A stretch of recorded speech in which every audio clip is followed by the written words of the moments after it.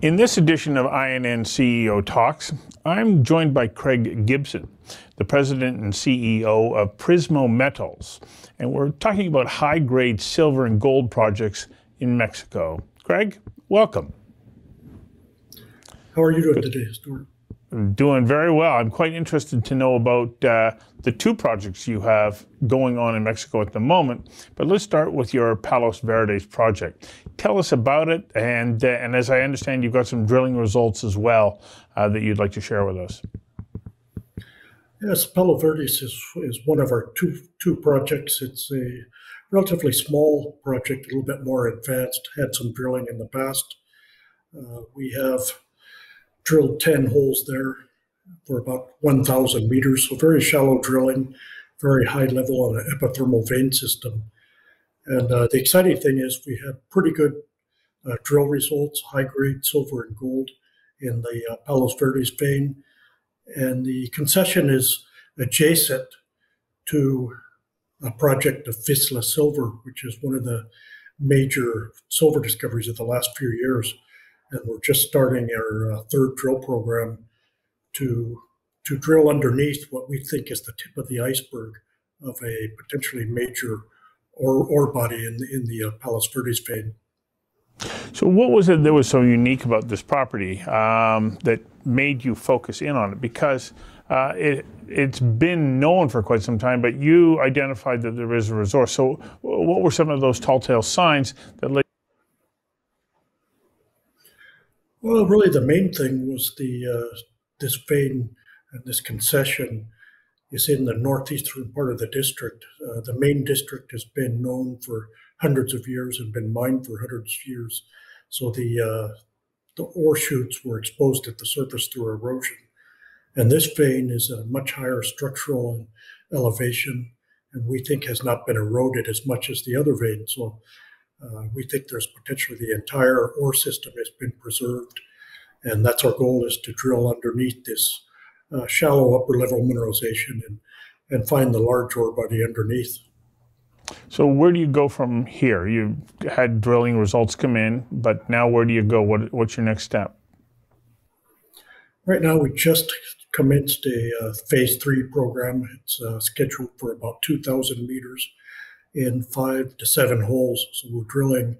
In the past, we drilled holes that were just over around 100 meters in length, intersecting the vein maybe 75 meters below the surface. And now we're stepping back and drilling underneath those intercepts that we had before, up to 200-300 meters deeper, where we think the main ore mineralization would be. So you're proving out the resource through this program. Let's assume that you're successful. What are your steps moving forward from there? Well, right now is to to confirm our hypothesis is correct, that we do have a major ore system there, which we have all the indications to date. And then if we're successful in this, it will take some more drilling, and we think we'll have basically an economically significant vein system that potentially could be put into production or sold to another group, which is also a possibility. Are you already attracting some interest from some of those groups? Well, we've talked to people over the last couple of years as we've been drilling, but right now we don't have anything signed or firmed up. But I think people are watching us. It's our results have speak for themselves, and I think there's some eyes on us right now. As you move forward, do you have the financial resources that you need, or you're going to have to go back to the market and raise a bit more money? Well, right now we have the finances to do the drill program where we have planned.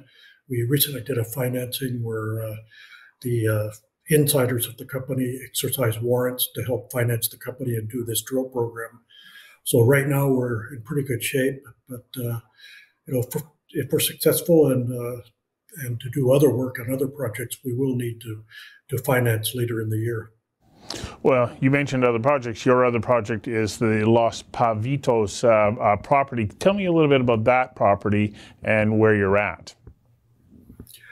Los Pavitos, in contrast to Palos Verdes, is a much larger concession and earlier stage. So it's 5,300 hectares and has basically first pass geologic mapping and sampling done on it. What did start interesting about it, it was brought to Dr. Peter McGaw's consulting group through one of his colleagues, Rafael Gallardo, who has worked extensively in Sonora particularly, and recognized by visiting small workings that were being mined by artisanal miners, very high-grade gold in narrow veins. But he recognized the host rocks of the area are very similar to some of the rocks in northwest Mexico, where it's the second premier gold-producing region in Mexico, with many large discoveries over the last probably 20 years or so. So you're an exploration company with a pretty good management team. For, at the stage that you're at, this matters to investors. Tell me a little bit about the team. Yes, Prismo Metals has been around that long. We formed a private company with three founders in 2019.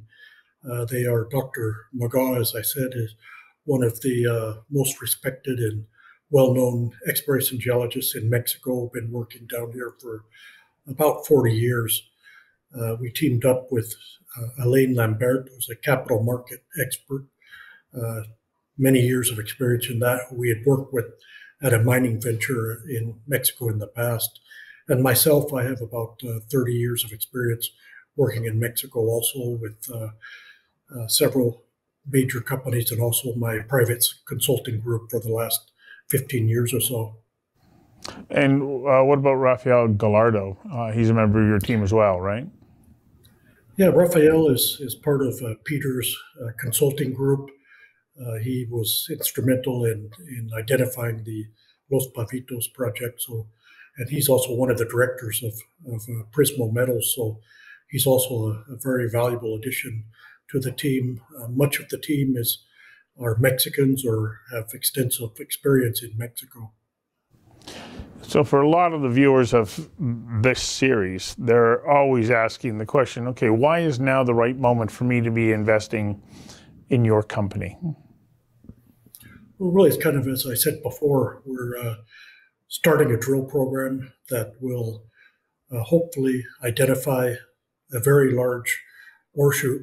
As I said, we think we've hit the tip of the iceberg in the mineralization in the Palos Verdes vein, adjacent to a major discovery in the same district. So we think this is an excellent time to have an opportunity to have a winner on a drill program, exploration program. And I can imagine, based on where you're at in the drilling program that you have underway, there's going to be a considerable number of press releases to be watching out for in the coming months. Yes, we have the first hole's about halfway done. So I think within sometime in September, we should have some assay results from that first hole. And we'll be having news releases throughout the drill program, and also some work that we've been doing on Los Pavitos. We recently completed a LiDAR survey and having the interpretation of that done. So we'll be having news releases continuously throughout the rest of this year. I am naively asking you this question right now because I wonder, is there a finite drilling season in Mexico, or can you drill all year long? Really, you can drill all year long, but different regions have different characteristics. For instance, right now it's the rainy season in Sinaloa in the Sierra Madres. So we had a little bit of startup issues with a lot of mud and getting our drilling going, but we've overcome that by now. And for instance, in Sonora, even though it's not too bad for raining there, it's very hot right now. So we usually take a break and work in other parts of Mexico until about October. But in general, you can work over most of Mexico for most of the year. It's a very hospitable area to work in. Tell me about Mexico as a mining jurisdiction, because a lot of people may not be aware of, exactly how friendly Mexico is to mining? Well, Mexico has hundreds of years of mineral exploration and mining experience and history. So it's really a pretty good jurisdiction. The mining law is favorable for foreign ownership. There's the current government has had a few hiccups, but really they haven't changed the mining law or changed the investment climate in any significant way.